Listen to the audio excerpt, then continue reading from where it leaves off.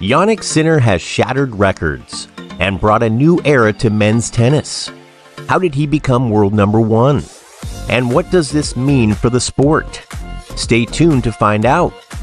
In this video, we'll explore three big questions.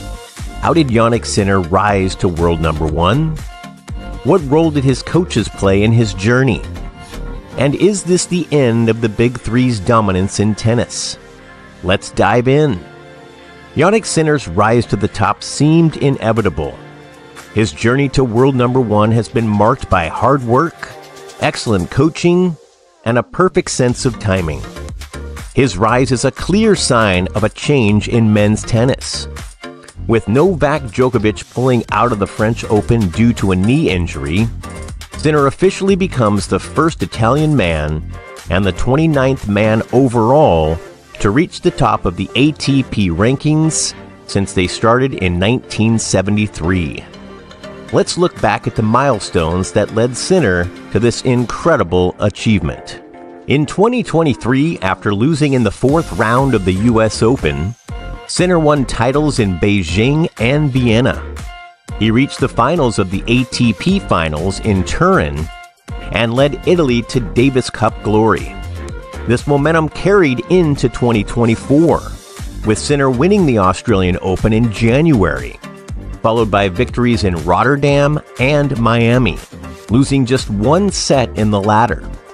He also reached the semifinals in Monte Carlo, the quarterfinals in Madrid, and the semifinals at Roland Garros. Now let's talk about what it means for Italian tennis.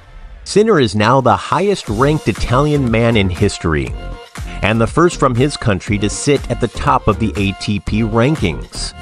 While Italian players like Adriano Panatta, Francesca Schiavone, and Flavia Pennetta have won Grand Slam singles titles, none of them came close to being number one. Sinner now stands above them all, marking a significant moment for Italian tennis. It means a lot, but I think it's great for Italy, Sinner said. We are a great country with great coaches and players, and we can see how important this moment is. Sinner's rise also highlights the contributions of his team. The addition of Darren Cahill to Sinner's team in June 2022 was a game changer. Cahill, a former top player and an even better coach, fit perfectly with Sinner's other coach, Simone Vagnozzi. Under Cahill's guidance, Sinner improved his consistency, mental toughness, and strategic play. Cahill's analytical approach, combined with Vagnozzi's complementary coaching style, created a powerful team dynamic. He had great achievements with different players, said Sinner, who often emphasizes how much he values Cahill as a person as well as a coach. Now let's consider the broader impact on tennis. This milestone marks the end of an era dominated by the Big Three: Djokovic, Federer, and Nadal. These three players have been at the forefront of men's tennis for nearly 2 decades, winning most of the major tournaments and holding on to the top rankings. Except for Andy Murray, who was number one in 2016 for 41 weeks, and briefly Carlos Alcaraz and Daniil Medvedev, no one else has broken their hold on the top spot since Federer first became world number one in February 2004. Sinner's achievement shows that a new generation of players is ready to take over. Let's delve into Sinner's mindset and how it helped him succeed. Sinner has always shown a relentless drive to improve. When he won the Australian Open in January, his first words in the press conference were about the future. He stressed the need to get better, work harder, and keep improving. This mindset is what champions are made of. Sinner wasn't focused on celebrating. He was already thinking about how to stay at the top. Let's explore how Sinner handled setbacks and used them to grow. Sinner has learned a lot from his losses. He emphasized the importance of accepting and learning from mistakes, especially regarding his body language and mindset.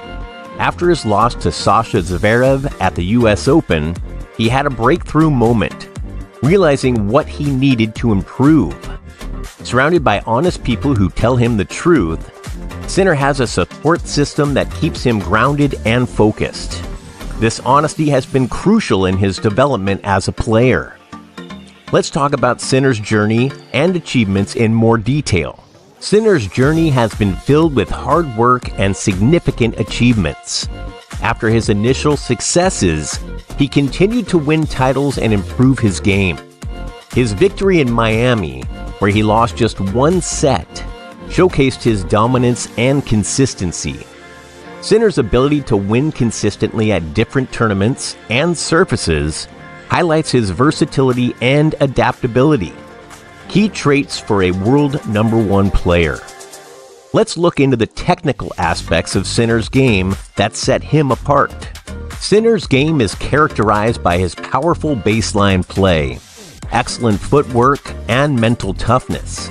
His ability to stay calm under pressure and make smart decisions during matches has been a significant factor in his rise.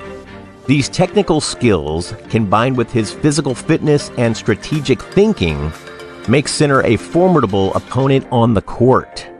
Now let's address the dominance of the Big Three and how Sinner fits into this new era. Arguably, Sinner was fortunate to emerge during a transition period in men's tennis. With Federer retired, Nadal nearing the end of his career, and Djokovic dealing with injuries, the door was open for new talent. However, it takes more than just timing to reach the top. Sinner's talent, hard work, and dedication have been crucial in his success. He has earned his place as world #1. Let's discuss Sinner's future and what it holds for him and the tennis world. Looking ahead, Sinner has a great chance to dominate the sport. With his strong team and the support of coaches like Cahill and Vagnozzi, he is well prepared to stay at the top. Sinner's rise to #1 is not just a personal achievement, but a sign of a new era in tennis. He represents the future of the sport, and fans can look forward to many exciting matches and tournaments. This marks the beginning of a new era in men's tennis, with Sinner leading the charge. While Carlos Alcaraz could rival him for Grand Slam titles in the coming years, Sinner has a strong team to guide him. In Vagnozzi and Cahill, he has wise heads who are like family, ensuring he stays on the right path. Sinner's story is one of hard work, excellent coaching, and seizing the moment. As we witness the dawn of a new era in tennis, Sinner's rise to world #1 is just the beginning. Thanks for watching. If you enjoyed this video, don't forget to like and subscribe to Tennis Tenacity for more tennis updates. Stay tuned for more exciting content.